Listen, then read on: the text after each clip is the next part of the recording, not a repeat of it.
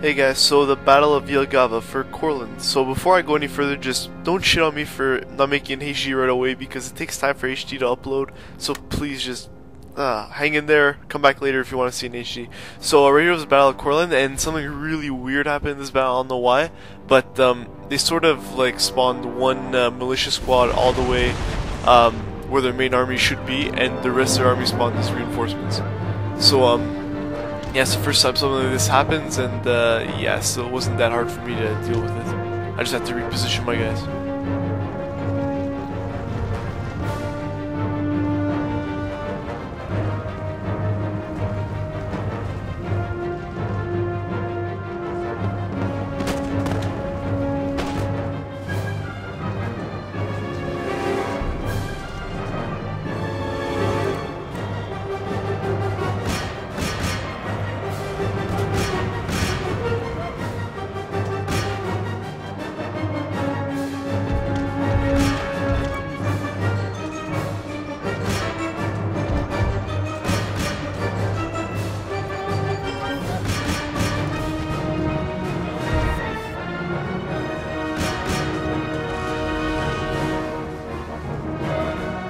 Okay, so you can see what just happened was basically, yeah, their cavalry charged me. Now the guys that were at the other side of the river are coming across as well.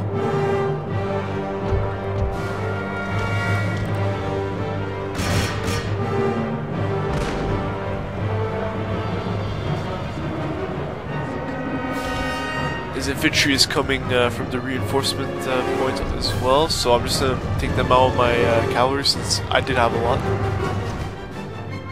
I still have my lines again.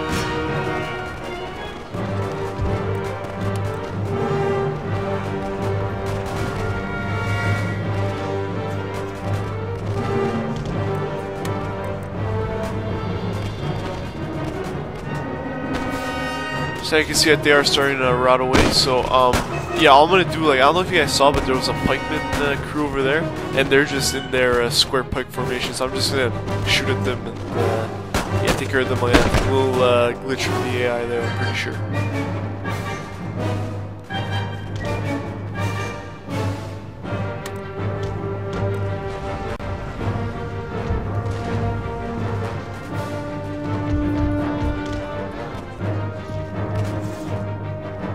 So you can see they're still staying in the square formation, and it's not the first time I've seen this little glitch, because but I think it's something to do with the AI, because it senses that I have cavalry, I have more numbers, so it just sets them in that formation. So now they sent some other guys that came out of nowhere, so I'm just gonna finish them off, and yeah, battle should be over pretty soon.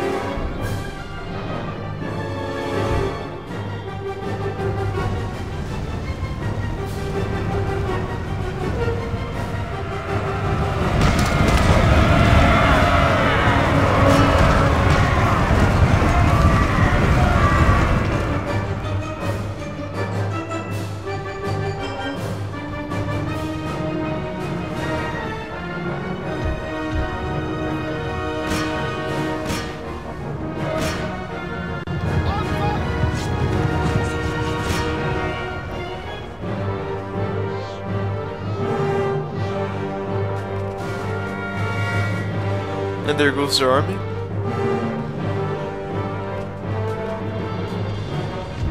And there's the victory. So I just took Courland and ended that conflict. So you can see his stats back on the campaign map. And something really weird happened again, like probably a little glitch, but Poland-Lithuania also ended up in a war with me. So yeah, you can see the little at war, like I was surprised when I saw it for the first time. But yeah, it shouldn't be that much of a problem as long as Russia doesn't join in anytime soon. I'll be fine just myself against Poland-Lithuania. So right here what happened was Prussia offered me East Prussia for Courland. Now the reason I didn't take it, like, it's awesome because East Prussia gives me twice the amount of money as Courland will give me. They give me a plug bayonet, they give me money, but it's in a really unfavorable position. I can't reinforce it, there's no ports for me to send troops in, so I declined the offer. Okay, so I'm skipping forward a couple of years. All I did was basically just focus on regrouping, focus a little on economy. I just got empiricism that allows me to build my colleges, which makes me research basically technologies faster. So yeah, my rig, I'm going to use them a bit later. And yeah, now I'm concentrating a little on recruiting for my campaign against Denmark, because I'm going to try to take Norway and Copenhagen in probably the same turn. And now the first thing I'm going to do right now, since the Danes sent an agent, is give you guys the first duel of the campaign.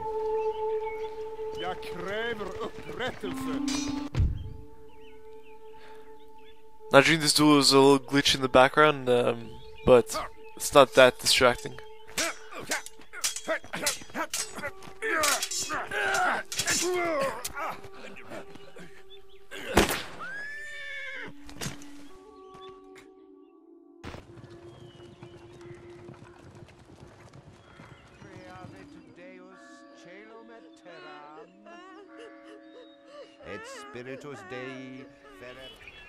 So yeah, my agent won that pretty like bastardish way, but whatever, good for me. So I'm gonna just send him inside that other school I have over there. So you can see I'm researching the ring bayonet, and now I'm gonna either research I was thinking between canister shot or between physiocracy. Now canister shot gives you your cannons, but physiocracy gives me my my farm building. Basically it enhances how good your farms are to you, gives you more money from them, and yeah, it makes them way more effective. And since I have the farms, it'll help a lot if I get the physiocracy.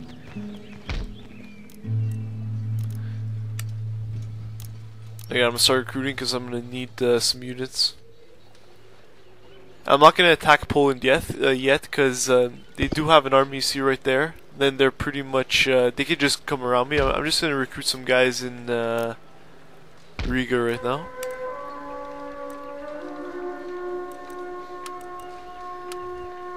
Just gonna send some guys in there as well.